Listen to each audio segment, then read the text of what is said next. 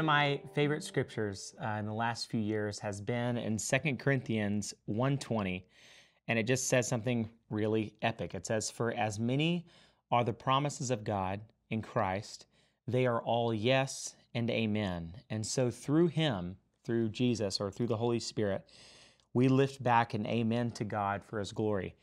First of all, I think there's so many things just in this one verse that speak to me, not only just as a believer, but also as a worship pastor, is that the Word of God, all the promises of God are already ours in Christ Jesus.